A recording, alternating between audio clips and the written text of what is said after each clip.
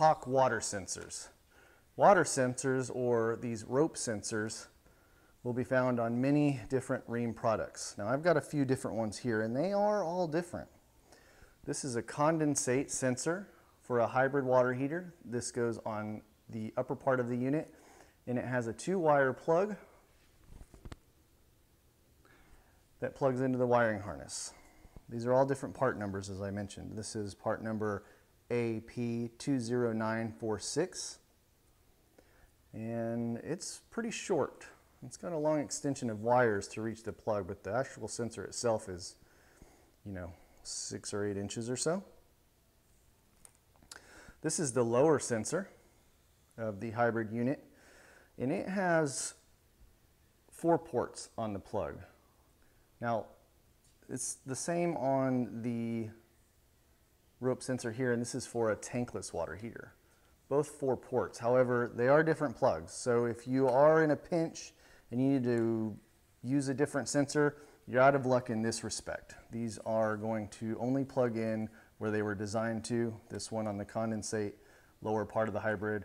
This one is part of the kit for the tankless water heater. Now, how these work is simple. If you were to ohm any of these out, and we're going to say the upper part where the clasp is, we're going to call those port 1 and 2. The lower ports 3 and 4, they just have a jumper wire, not used for testing. The upper ports 1 and 2, when these get wet, will close the circuit, notifying the heater that it has detected water. You can take these out, unplug them, get them out of the system, dry them out. They dry up pretty quick before you put them back into service. So real quick, we're going to go ahead and put a multimeter on these and get them wet, and we'll see what kind of readings we get, see if they differ between the different types of sensors. Okay, got my multimeter set up here. I have it turned to the ohm setting. That's how we're going to test these. Now I do have, this is a new multimeter for me. This one is auto ranging, and it has a wide range on the scale of what it'll test. My older one did not test these as well.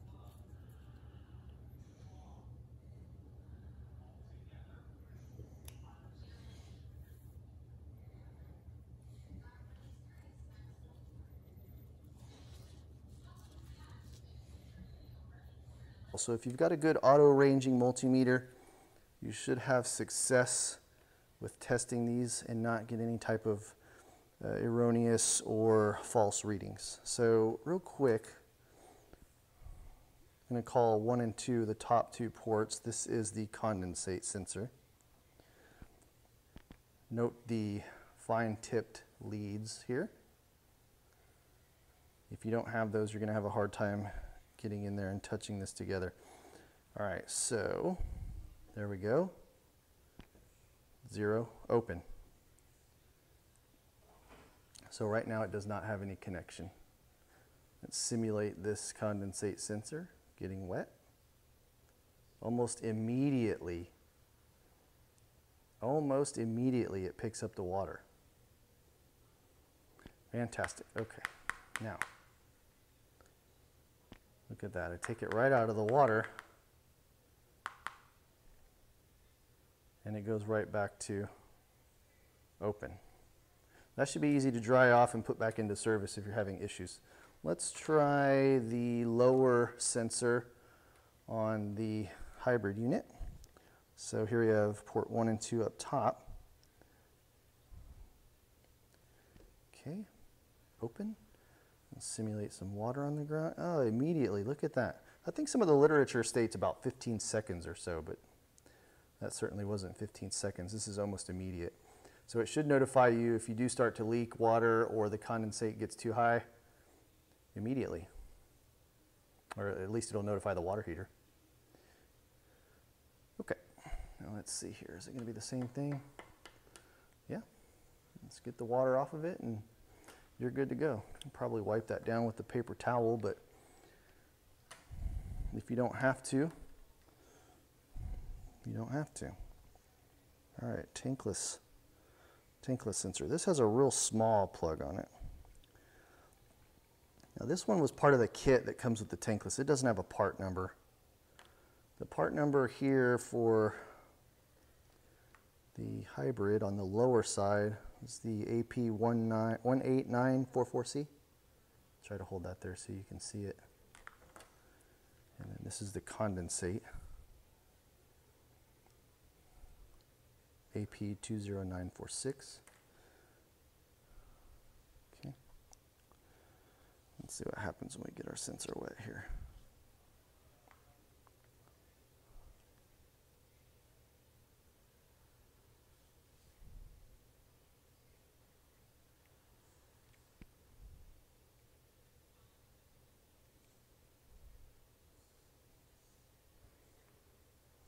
Okay, look at that. Okay, this is a little bit different. Let me dry this off so I can show you.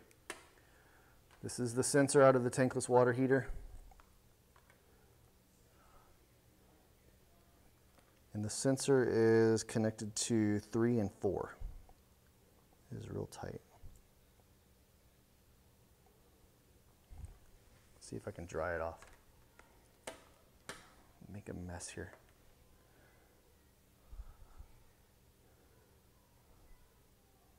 Okay, this is different. I'm going to try and dry this one off.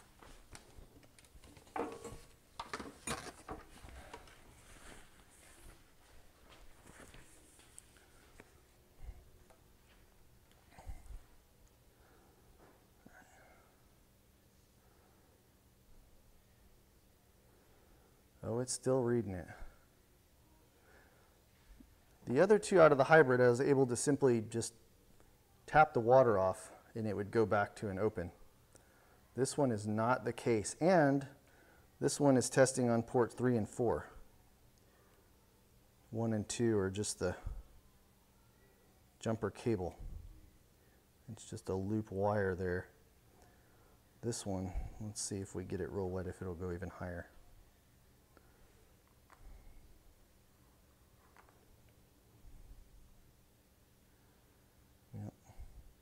It sure does. Okay, I'll try this one more time here just to see if we can get it to dry off.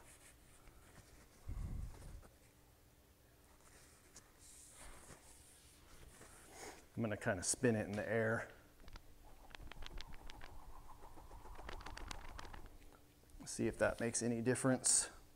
If it doesn't, well, so be it. All right, let's check it and see what we've got.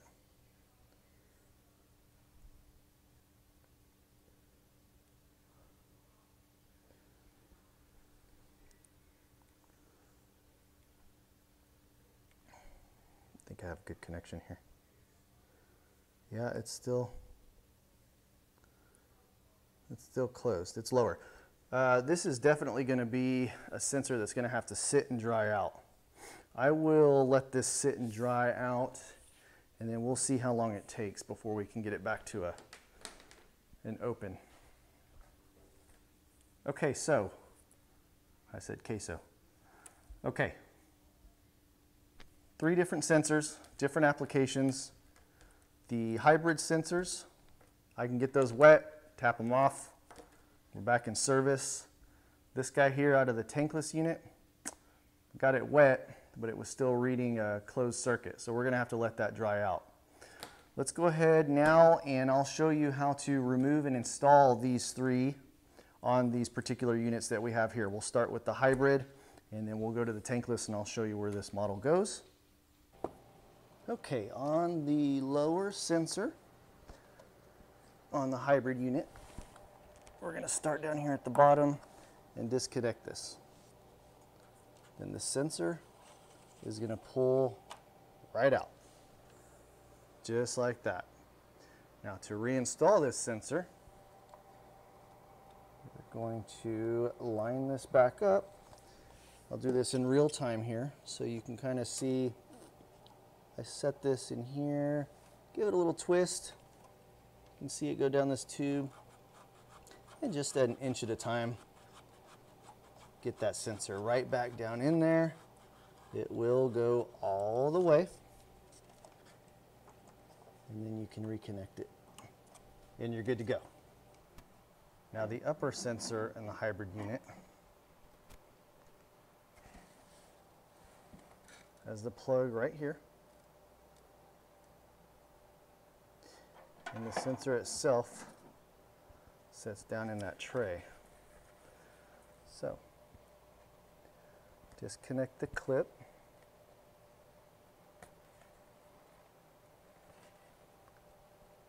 Like so.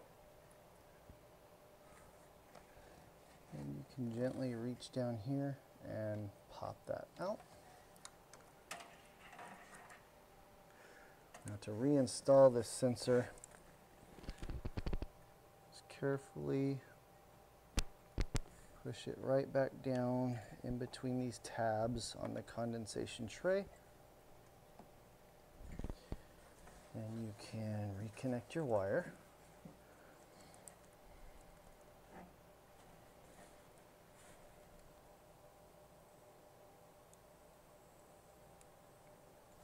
And there, it's that easy.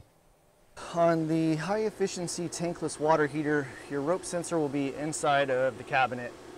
So you're going to take 6 screws off to access this. Now this didn't come in this unit. This was part of a Wi-Fi kit purchased separately. It comes with the power adapter and the Wi-Fi module.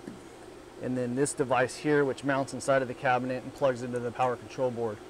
The sensor is plugged in down here. And it has a little clip. You disconnect. It runs back behind the control board over to the other side of the cabinet.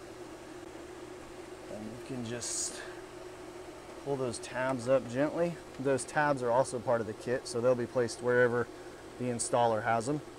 And there you have it. There is the plug. Okay, to reinstall this sensor, find the easiest way is to start up top and just kind of slide that back behind there. All right. And you can clip your sensor back down. These are just double-sided sticky tape clips, so you can move them around, put your sensor, take your wire and find an acceptable route. And it just plugs in.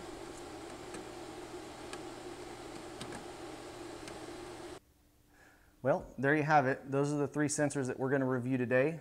The differences, how they're installed, how they're removed. If you have any questions, let me know. Thank you.